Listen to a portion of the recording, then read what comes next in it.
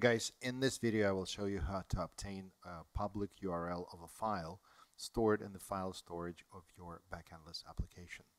It is very straightforward, as you will see it now.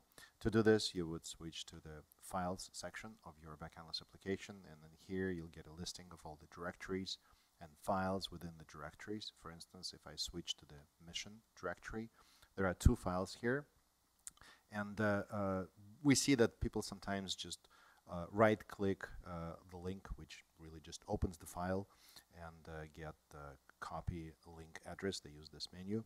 This is actually the wrong way to do it, because if you were to get that URL of the file that way, it's going to be the URL that is associated with your current session within Backendless Console, and if you were to pass on that URL to someone else, they simply will not be able to open that file that way, since the URL includes the session information, and some additional session information comes through HTTP headers, which are not present in the URL, obviously.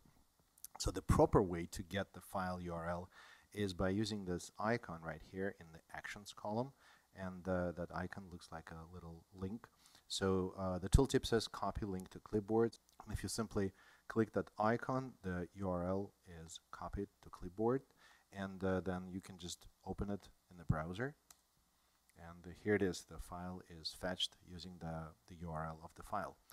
As you can see, very straightforward. I need to mention that the URL that you get corresponds to the get operation to retrieve file contents. So any security permissions you assign to the file retrieval operation, then that operation will be subject to those restrictions that you assign using Backendless security. But as far as obtaining URL is just as simple as clicking this little icon right here.